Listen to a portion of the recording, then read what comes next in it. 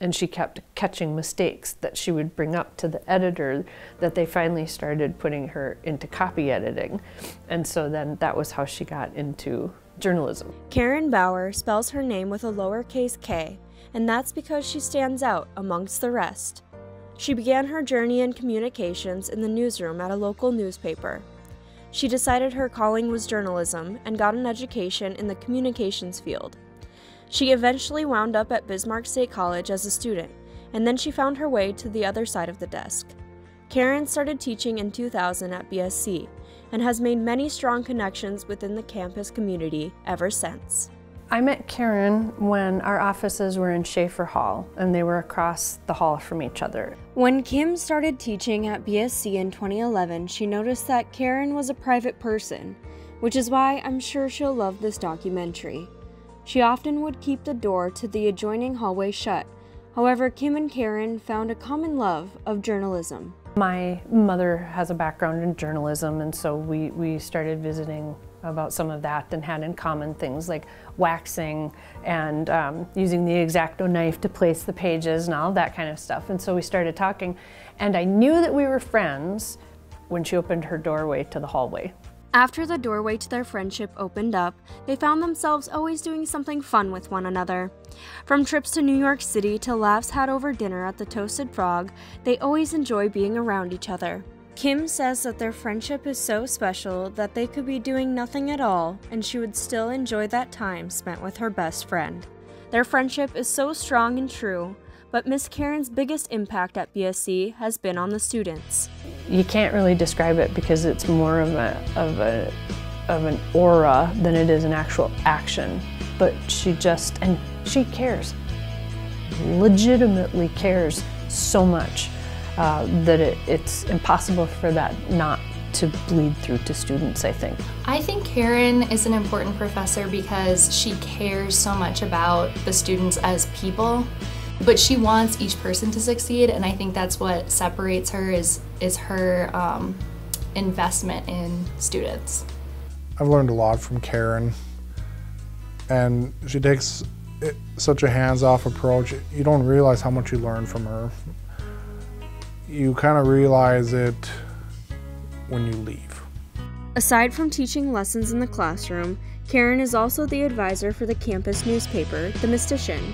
And because she believes and trusts in her students, she has been able to help them through not only their college career, but their lifelong careers as well.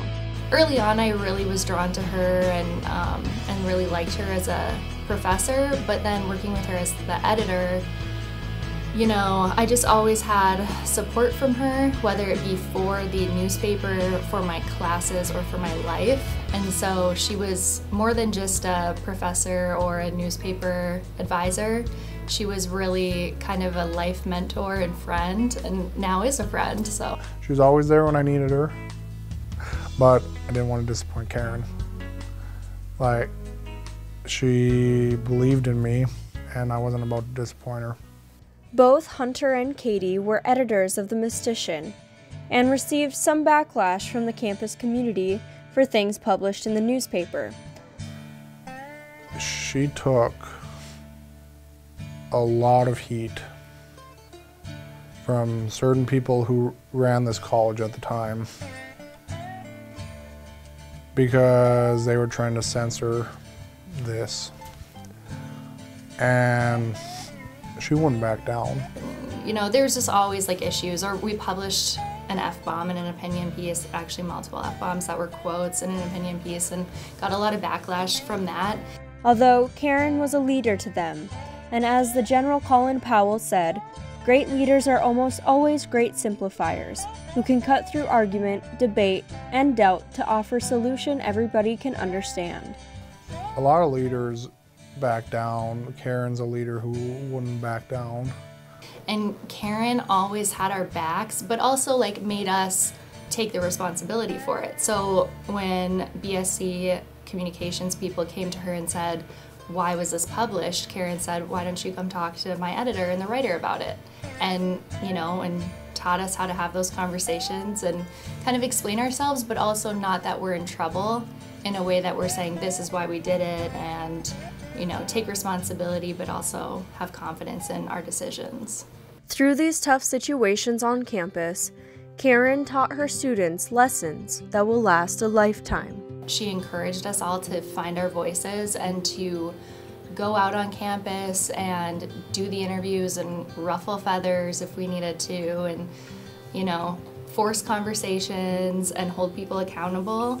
And I think at the age I was at that time, I really needed someone to push me to take my voice and use it, and that's what she did with a lot of us. And so I think that's another good quality that she has, is she makes us do things that are maybe scary, but they then instill confidence in us and experience and help us in the long term. She gave me the superpower, and now I have 80 kids in a school who I can share that superpower with.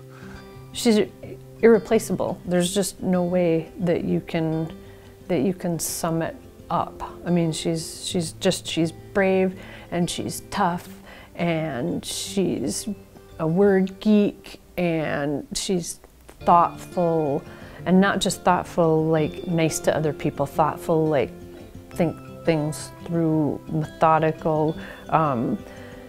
She's a caretaker. I just really value having her in my life. Past the education, past BSc, just having her as a friend now. She's just a good person, and she cares, and she's kind, and I mean, what more could you ask for in a friend? And so, because I valued her so much in my education and through my journey leading to my career, it just makes sense to have her in my personal life. Everything in my life today is because of Karen. And that's why, I'm about to cry, that's why I dedicated my book to her. I wouldn't have a book without Karen. I wouldn't be an English teacher without Karen. If it wasn't for Karen, I wouldn't have any of the things I have right now. And I can't believe I'm crying. Karen, I don't cry, Karen. And I'm crying, and I'm looking at the camera. I'm not supposed to do, but she is the reason I am who I am today. I don't even know. To say she's my friend is the wrong word. She's more like a sister. Oh, I was gonna make it through. I'm gonna do it. My life is infinitely richer by having her in it.